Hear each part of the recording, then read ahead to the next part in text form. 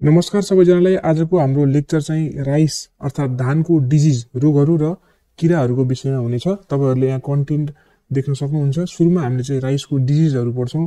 जस्तै सुरुमा हामीले पढ्छौं राइस येल्लो मोटल भाइरस है। त्यसपछि हामीले राइस ब्लास्ट, अनि brown blast, sheath blight, sheath रट, leaf scaled, falls smut, colonel smut, grain रट, अनि alike with disease symptoms on राइसहरूको बारेमा पढ्छौं है त। अनि त्यसपछि हामीले राइसको इन्सेक्टहरूको बारेमा पढ्छौं। स्टक्ड आई फ्लाइज, अफ्रिकन राइस गल मिज हैन, केसवर्म, राइस हिस्पा, फ्रग होपर और spittle bugs, steam borers, rice leaf folder, rice मिली bug, sting bug and rice bug, termite. सुरु हामीले गर्छौं डिजिजबाट र राइस येल्लो मोटल भाइरस है, आरवाईएमभी पनि भन्छ जसलाई, त्यो डिजिजबाट चाहिँ हामी सुरु गर्छौं है त। आरवाईएमभी is non only in Africa and one of the most damaging disease of rice in Africa है। यो चाहिँ प्राय चाहिँ अफ्रिकामा देखिने एउटा रोग हो हैन, धानमा लाग्छ र एकदम यसले चाहिँ सिरियस ड्यामेज गराउँछ धानको बुटालाई। यसको सिम्पटम्सहरु के देख्न सकिन्छ भन्दाखेरि चाहिँ फिगरमा बढी फोकस गर्नु होला है। फिगर हेर्नु होला, यता राइट साइडमा हामीले फिगर पनि छ, यता देख्न सक्छौं। Stunting of rice plants if infected at early stage. यदि यो भाइरसले चाहिँ अर्ली स्टेजमा छिटै नै अट्याक गर्यो धानलाई भने चाहिँ स्टन्टिङ ग्रोथ हुन्छ, अर्थात धानको हाइट बढ्दैन हैन। रिड्युस्ड नम्बर अफ टिलर्स है, नम्बर अफ टिलर जसले हामीले गाँच भन्छौं नेपालीमा, र त्यो गाँचको संख्या पनि के हुन्छ त, रिड्युस्ड हुँदै जान्छ। अनि अर्को सिम्पटम के छ भन्दाखेरि चाहिँ येल्लोइङ एन्ड मोटलिङ अफ लिप्स। तपाईले जुन यो यहाँ देख्न सक्नुहुन्छ है, मोटलिङ एन्ड येल्लोइङ अफ लिप्स चाहिँ तपाईले यहाँ देख्न सक्नुहुन्छ। अनि अर्को पनि सिम्पटम छ, infected plants are easily attacked by other diseases such as brown spot हैन। यदि राइस येल्लो मोटल भाइरसले अट्याक भएको प्लान्ट हैन मा चाहिँ सजिलैसँग चाहिँ ब्राउन स्पट पनि लाग्न सक्छ भनेर चाहिँ हामीले छाप्न सक्छौं है। अब ट्रान्समिसन अफ आरवाईएमभी, यो कसरी ट्रान्समिसन हुन्छ त हेर्नुस् त। आरवाईएमभी is transmitted by a vector and also मेकानिकल्ली। 5 क्राइसोमेलिड्स are known as vector insects. आरवाईएमभी is not transmitted by the rice seed है। यो भाइरस चाहिँ राइसको सीडबाट चाहिँ ट्रान्समिट हुँदैन। यो एउटा इम्पोर्टेन्ट पोइन्ट छ, अरु भन्दा डिफरेन्ट छ, यसलाई ख्याल गर्नु होला है। र तपाईले भेक्टर देख्न सक्नुहुन्छ। भेक्टर के हो त, डिक्लाडिस्पा भिरिडी साइनी है। डिक्लाडिस्पा भिरिडी साइनी चाहिँ के हो त, आरवाईएमभी भाइरसको चाहिँ के हो, भेक्टरको रूपमा चाहिँ काम गर्छ। होस्ट हेर्नु सक्छ। होस्ट अफ द भाइरस भनेको के हो त, rice प्लान्टहरु, wild rice, राटुनिङ stubble are the host of the virus. अब ड्यामेज हेर्नुस्, यसले के हानि गर्छ, सिम्पटम्सहरु पढ्यौं, ट्रान्समिसन कसरी हुन सक्छ, भेक्टर के हो भनेर थाहा पाइसकेपछि अब ड्यामेज अफ द आरवाईएमभी अर्थात राइस येल्लो मोटल भाइरसको बारेमा हामी पढ्न गइरहेका छौं। Plants infected at early stages are more सेभरली ड्यामेज्ड then those are infected letter. जुन छिटो चाहिँ अट्याक भएको हुन्छ त्यो बढी ड्यामेज हुन्छ भनेछ। त्यो चाहिँ हामीलाई सिम्पल कुरा हो, यो थाहा छ हामीलाई। Plant infected before maximum टिलरिङ stage so incomplete प्यानिकल emergence and have Anfield grains हैन। के भनेछ भन्दाखेरि चाहिँ त्यस्तो प्लान्ट जुन चाहिँ म्याक्सिमम टिलरिङ स्टेज भन्दा अगाडि नै अट्याक भछ हैन, अब त्यसको टिलर पनि कम हुन्छ, नम्बर 1 हैन। प्यानिकल इमर्जेन्स पनि के हुन्छ, कम हुन्छ हैन। प्यानिकलहरु पनि कम आउँछ र प्यानिकल आयो भने त्यसमा के हुन्छ भन्दाखेरि चाहिँ अनफिल्ड ग्रेन्सहरु है, भुसहरु मात्र देखा पर्छन् अरे। Plant infected at later stage है, older than 70 days so no significant yield loss है। यदि 70 दिन लगाएको 70 दिनपछि चाहिँ इन्फेक्ट भएपछि चाहिँ खासै यील्डमा चाहिँ असर देखिदैन भनेछ है त। कन्ट्रोल कसरी गर्ने त हैन, त्यो पनि थाहा पाउनु पर्यो हामीले। कन्ट्रोल अफ आरवाईएमभी है, there are no practical wage है, no chemicals of curing a plant after it becomes infected. त्यस्तो चाहिँ केही केमिकलहरु पत्ता लागेको छैन अरे। The only way to control आरवाईएमभी is to prevent the rice planting from becoming infected. हामीले इन्फेक्सन दिनै हुँदैन, अरु बाँकी कन्ट्रोल छैन भने है। अब कन्ट्रोल मेथड्समा छ, रेजिस्टेन्ट भेराइटीहरु चाहिँ हामीले युज गर्न सक्छौं है त। यो चाहिँ चिपेस्ट मेथड हो र इफेक्टिभ वे अफ कन्ट्रोलिङ आरवाईएमभी हो। रेजिस्टेन्ट भेराइटी भनेको चाहिँ नेरिका 4 हैन, नेरिका 6 एन्ड विटा 9 चाहिँ हामीले भेराइटी लगाउन सक्छौं। कन्ट्रोल अफ भेक्टरलाई कन्ट्रोल गर्न सक्छौं है त। It is difficult to control virus vectors with insecticides हैन। इन्सेक्टिसाइडको युजले चाहिँ हामीले भाइरसको भेक्टर्सहरुलाई कन्ट्रोल गर्न के छ त मुस्किल पर्छ है। Even low vector populations can cause आरवाईएमभी infection है। इलिमिनेटिङ सोर्सेस अफ भाइरस है, रग अथवा remove infected rice plant from the rice field. रगिङ is successful when only a low percentage of plants are infected है। रगिङ भनेको चाहिँ हामीले छानेर लगाउने, रगिङ चाहिँ हामीले कुनै पनि बेलामा गर्न सक्छौँ है। धान लगाउने बेला नै अब नराम्रो बुटाहरू छ भने पनि हामीले रगिङ गर्न सक्छौँ, विक प्लान्टहरू छ भने रगिङ गर्न सक्छौँ, डिजिज एन्ड इन्फेक्टेड प्लान्ट छ भने पनि रगिङ गर्न सक्छौँ, र लगाइसकेपछि यस्तो देखियो भने पनि यसलाई मात्र उखालेर बाहिर फाल्न सक्छौँ। त्यो पनि एउटा के हो त रगिङ हो है त। तर रगिङ पनि अब फिल्डमा एकदम कम ठाउँमा छ, एउटा यहाँ छ एउटा पर छ अनि एउटा यतापट्टि छ भने हामीले रगिङ गर्न सकियो। तर यही छ अब लगातार धेरै छ, रगिङ पनि सानो फिल्डमा पनि धेरै ठाउँमा छ भने चाहिँ रगिङ चाहिँ सक्सेसफुल कन्ट्रोल मेथड होइन है त। Prevent ऱ्याटुन crop which is the main source of RYMB है त। अब हामी दोस्रो डिजिज पढ्न गइरहेको छौँ जसलाई भन्छ राइस ब्लास्ट है। अब it is one of the most destructive disease of rice. Symptoms भनेको चाहिँ the fungus produces sports or लेसियन्स on lives, nodes and panicles and grains हैन। The sports are elongated and pointed at each end हैन। तपाईहरुले फिगरमा देख्न सक्नुहुन्छ। हेर्नुस् leaf blast हुँदाखेरि चाहिँ कस्तो हुन्छ त। यो नोड ब्लास्ट, राइस ब्लास्टको पनि लिफमा ब्लास्ट हुँदाखेरि हैन नोड ब्लास्ट यसरी हुन्छ अनि नेक ब्लास्ट यसरी हुन्छ। अब यसको डिजिज साइकल भनेको चाहिँ एयरबोर्न स्पोर्ट्सहरु हुन्छन् है। हावाले उडाउने चाहिँ स्पोर्ट्सहरु हुन्छ जसले कोनिडिया भन्छ। यी कोनिडियाहरु चाहिँ राइसको के भन्छ लिफमा आएर के हुन्छ नि त ल्यान्ड गर्छ हैन। The spore germinate in the fungus penetrates the leaf surface. अब यहाँ आयो त्यसपछि के गर्यो त यसले जर्मिनेट भयो स्पोर हैन, पेनिट्रेट गर्यो लिफको सर्फेसले। हेर्नु त्यहाँ पेनिट्रेट गर्यो हो। अनि त्यसपछि the fungus grows and produces leaf स्पोर्ट्सहरु बनायो।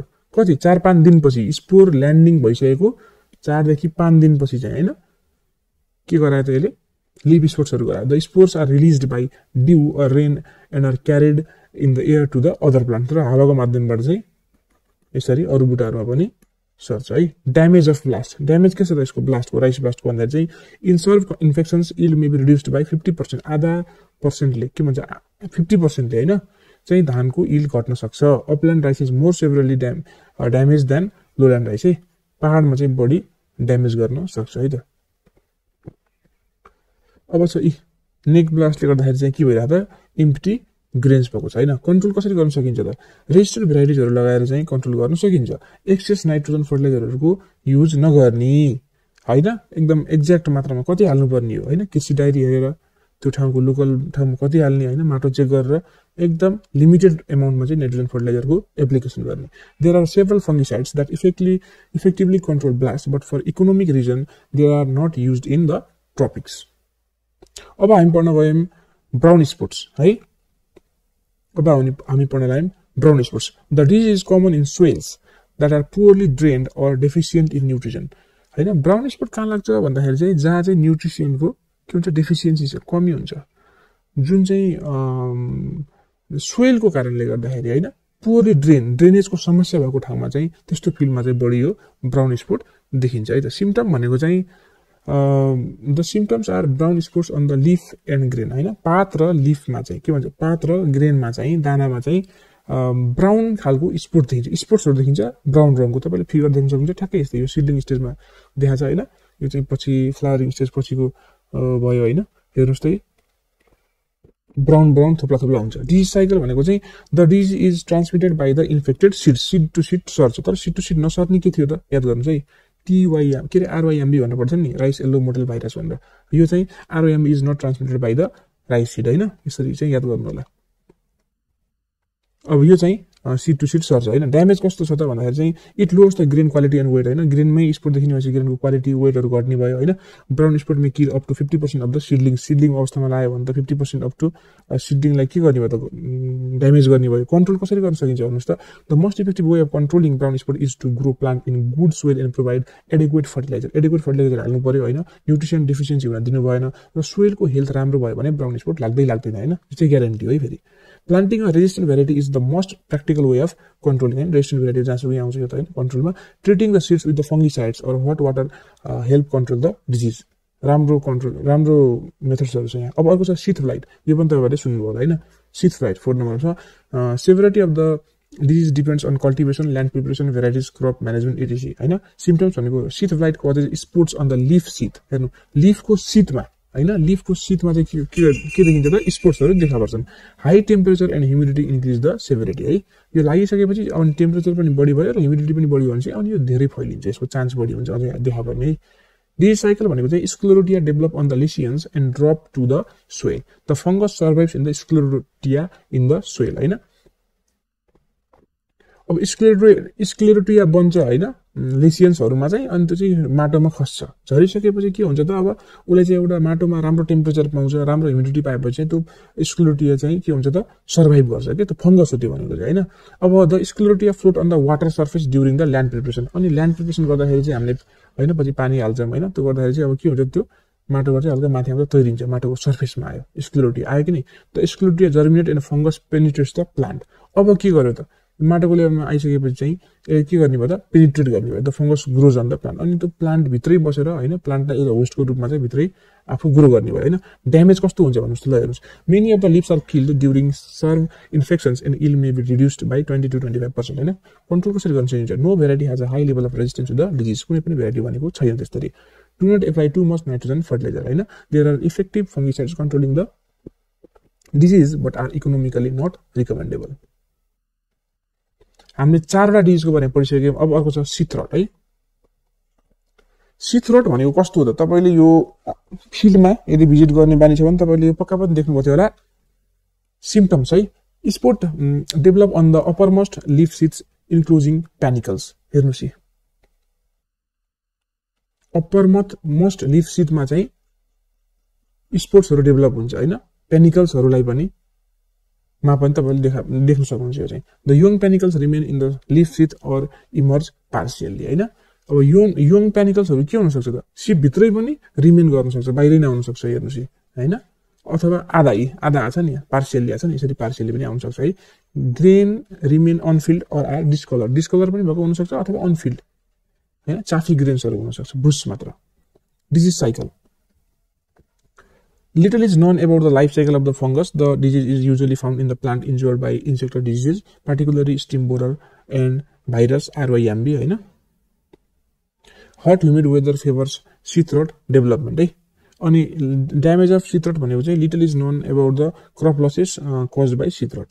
कन्ट्रोल भनेको पनि अब यो लिटल थोरै थाहा छ भनेर लेखेछ डिपमा लेखेको छैन यो चाहिँ एउटा के भन्छ जिकाबाट चाहिँ हामीले लिएको फाइलो हेर्नुस् यहाँ जिकाबाट लिएको फाइलो एउटा एकदम राम्रो सोर्स छ यो त्यसैले यसमा जति छ त्यति नै पढ्दाखेरि चाहिँ तपाईहरुले बेनिफिट हुन्छ होला है त अनि अर्को हामी कतिमा पुग्यौं 5 बाट सक्यौं अब 6 मा छ लिफ स्काल है यसको सिम्पटम भनेको चाहिँ the symptoms are लेसियन्स starting from the leaf tip है लिफको टिपबाट चाहिँ के हुन्छ स्टार्ट हुन्छ माथि भयो लिफको टिपबाट यो इम्पोर्टेन्ट छ नि यो हेर्नु त इम्पोर्टेन्ट सिम्पटम छ नि यो ठ्याक्कै तपाईले यो कुनै पनि पोइन्ट देख्नु भने सिधै यो लिफ स्काल भनेर याद गर्न सक्नुहुन्छ के अब डिजिज साइकल हेर्नुहुन्छ भने चाहिँ the fungus survives on the rice स्ट्र है यो चाहिँ राइसको स्ट्र परालमा पनि के गर्न सक्छ फंगस चाहिँ सर्भाइभ गर्न सक्छ हैन the fungus penetrates lower lips हैन लोअर लिपहरुमा चाहिँ यसले के गर्छ पेनिट्रेट गर्छ हैन फ्लोडिङ अफ राइस इन्ड्युस के भन्छ मोर चान्स अफ हैन अकरेन्स अफ दिस डिजिज हैन फ्लोडिङ अफ राइस गर्दाखेरि चाहिँ एकदम पानी बढी लाउँदाखेरि चाहिँ अझ बढी बढ्ने सम्भावना देखिन सक्छ हैन ड्यामेज अन लिफ स्काल भनेको चाहिँ it lowers the field grain ratio in grain क्वालिटीलाई पनि घटाउँछ र ग्रेन फिल्ड छ भने पनि त्यो चाहिँ ड्यामेज हुन सक्ने चान्स बढी हुन्छ कन्ट्रोल भनेको चाहिँ अब access nitrogen नहाल्ने nitrogen top dressing गर्ने राइट टाइममा भन्छ है त अब छ फल्स स्मट हैन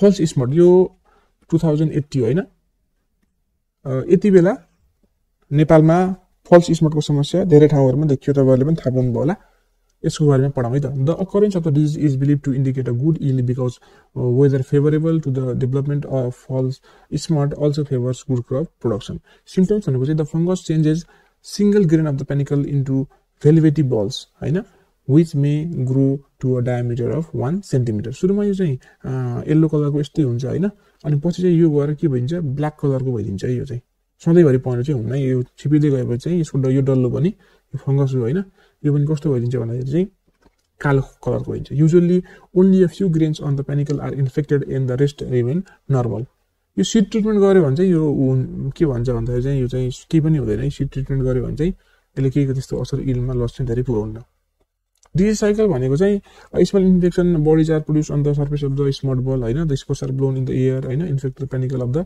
अदर प्लान्ट एयरबाट चाहिँ सर्छ यो the spores either infect the developing spikelets at the flowering stage or the mature grain हैन फ्लावरिङ स्टेजमा पनि गर्न सक्यो अथवा ग्रेनमा पनि असर गर्न सक्यो हैन सुरुबाट असर गर्यो भने बढी समस्या पुर्याउँदा तर मेच्योर ग्रेनमा असर गर्यो भने खासै फरक पर्दैन सिड ट्रिटमेन्ट गरेपछि पुग्छ हैन eventually the grain is replaced by a smut बल हैन damage of smut falls smut भनेको चाहिँ usually damage of this disease is minimal हैन कन्ट्रोल भनेको usually no control measures are necessary त्यसरी चाहिँदैन कन्ट्रोल अब छ कर्नल बन्ट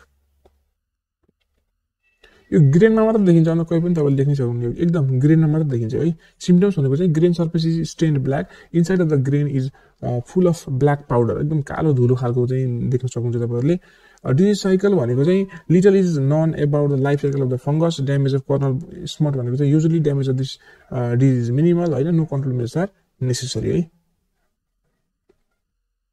अब छ ग्रेन रट है यो पनि इम्पोर्टेन्ट छ usually 2 days after heading spikelets loose green colour and become whitish then finally turn into brown हैन हेडिङ भएको 2 दिनपछि चाहिँ स्पाइकलेटहरुले चाहिँ ग्रीन कलर लुज गर्छ र अलिकति व्हाइटिश कलरको देखिन्छ र अन्तिममा फेरि गएर कस्तो भइदिन्छ त ब्राउन कलरको हुन्छ हैन डिजिज साइकल भनेको चाहिँ सीड ट्रान्समिटेड डिजिज हो हट ह्युमिड वेदरमा चाहिँ अझ यो के भन्छ प्याथोजनले चाहिँ बडी फैलिन सक्छ हैन र रड डेभलपमेन्ट पनि हुन्छ वाइनबाट चाहिँ सर्छ हैन एन्ड रेनबाट पनि बडी के भन्छ पानी पर्यो भने चाहिँ झन् बडी फैलिन्छ हैन इन्फेक्टेड पेनिकलबाट चाहिँ नियर पेनिकलमा चाहिँ सर्छ हैन ड्यामेज अफ ग्रेन रट भनेको चाहिँ it loss the grain quality and weight हैन कन्ट्रोल भनेको चाहिँ there is no resistant variety for this disease there are several fungicides which effectively control grain रट but for economic reason these are not used in the ट्रोपिक्स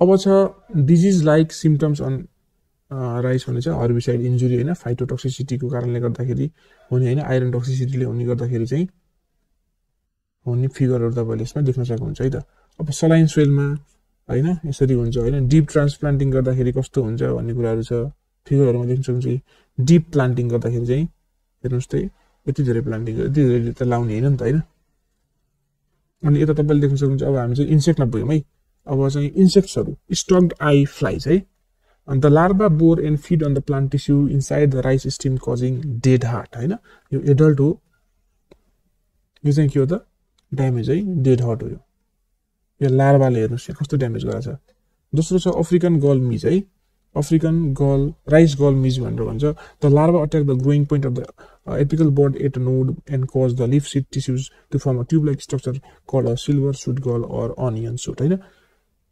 लार्भाले चाहिँ कहाँ attack गर्छ भन्दाखेरि चाहिँ growing point हैन अपिकल बन्डमा एट द नोडमा हैन and cause the leaf seed tissues to form के त tube like structure called a silver shoot गल or onion shoot rice field planted early are lace damage then those planted late जुन चाहिँ एकदम छिटो लगाउँछौं नि हामीले अर्ली प्लान्टिङ गर्छौं तिन चाहिँ लेस ड्यामेज हुन्छ जुन चाहिँ लेट गर्छौं हैन there are some resistant varieties अब छ केसवर्म हैन The larva may eat the leaf tissue. The insect attack from seedling to tillering stage. Larvae make their cases from leaf. The damage is not uniform because the larvae floating in their cases are carried to one side of the field by wind or water currents. Wind ले water ले जेले पनि सार्न सक्छ. Draining the field for 4 to 6 days ले चाहिँ त्यो फिल्डलाई drain गर्यो हैन पानी हटाइदियौं र सुक्खा गर्दियौं 4 देखि 1 हप्ता भनौं न भने चाहिँ लार्भाहरु चाहिँ मर्छ. अर्को छ rice hispa. The larva is a leaf miner starting to eat the internal tissues from the tip to the basal part of the leaf and makes the leaf empty as a white gallery हैन यो चाहिँ एकदम internal टिस्युहरु चाहिँ खादै अगाडि बढ्ने एउटा चाहिँ के हो किरा हो है त the adults are known as the vector of rice yellow mortal virus हैन यो यसको एडल्ट है राइस हिस्पाको एडल्ट जुन हुन्छ त्यसलाई चाहिँ हामीले के भन्न सक्छौं भन्दाखेरि चाहिँ यो चाहिँ आरवाईएमबी को के हो त एउटा भेक्टरको रूपमा काम गर्छ भनेर भन्न सक्छौं application of फ्युराडान 5G can control the insects. अब छ फ्रग होपर और स्पिटल बक्स सरको पिले है फिगरमा तपाईले देख्न सक्नुहुन्छ 6 मा छ स्टिम बोरर्स है the larva bore through the steam and eat of the plant tissue resulting in a condition called dead heart or white head हेर्नुस् यहाँ white head माथि पुरै सेतो भयो नि त्यही भएर चाहिँ हामीले white head भन्छौं के एडल्टहरु चाहिँ यस्तो देखिन्छ यो व्हाइट कलरको देखिन्छ लार्भाहरु यस्तो देखिन्छ अनि हामी पुग्यौं त्यसपछि राइस लीफ फोल्डर हैन the larva scraps the leaves and folds the leaf together and scraps inside भित्रबाट चाहिँ के गर्छ स्क्रैप्स गर्छ लार्भाले चाहिँ लीफलाई अनि फोल्ड गरिदिन्छ लीफलाई चाहिँ हैन ड्यामेजको फिगर्सहरु चाहिँ हेर्नु होला है त राइस मिलीबग हेर्नु चाहिँ यति सानो हुन्छ यो अरु किराहरु भन्दा सानो हुन्छ यो चाहिँ अब छ sting bug and rice bug The bug stay on the panicle and stock the milky juice in young panicles causing staining of the grains hence lowering grain quality है स्टिङ बगले चाहिँ के गर्छ त राइस बगले के गर्छ चुस्छ के हैन चुसेर चाहिँ त्यहाँ त्यसको मिल्की जुस हैन मिल्की स्टेजमा चाहिँ चुस्छ त्यसपछि के भयो त त्यहाँ चाहिँ धानको कन्टेन्टै कम हुन्छ ड्यामेज हुन्छ हैन ड्यामेज राइसहरु यस्तो देखिन्छ हेर्नुस् स्टिङ बगहरु भयो राइस बग भयो यो राइस बग यो स्टिङ बग भयो हैन यी दुईटैको चाहिँ काम चाहिँ फंक्सन गर्ने काम चाहिँ एउटै हो मिल्की स्टेजमा milky juice of the rice चाहिँ चुसेर सक्दैन स्याप सकिङ टाइपको हैनहरु टर्माइट्सहरु तपाईले फिगरमा देख्न सक्नुहुन्छ हेर्नुस् है टर्माइट्सहरुले पनि असर गर्छ अनि एन्ट्सहरु हैन सैटिराइड बटरफ्लाई भन्छ यसको लार्भा है अफिड्सहरुले पनि राइसलाई ड्यामेज गर्छ है स्किल इन्सेक्ट्सहरुले पनि ड्यामेज गर्छ र राइस विभिलले पनि ड्यामेज गर्छ स्टोर्ड राइस विभिलले गर्छ स्टोर्ड के भन्छ स्टोर्ड धानहरुलाई चाहिँ बढी ड्यामेज गर्छ यसरी चाहिँ हामीले आज एउटा भिडियो लेक्चर चाहिँ सकेको छौं जुन भिडियो लेक्चर चाहिँ धानको किराहरु र इन्सेक्ट्सहरुको बारेमा रहेको थियो यदि तपाईहरुलाई धानको किराहरु र इन्सेक्टहरुसँग सम्बन्धी अझै डीपमा बढी जान्न इच्छा भए चाहिँ कमेन्ट गर्नु होला लाइक शेयर र सब्स्क्राइब गर्नु होला हामी चाहिँ नेक्स्ट भिडियो धानमै फेरि बनाउने छौं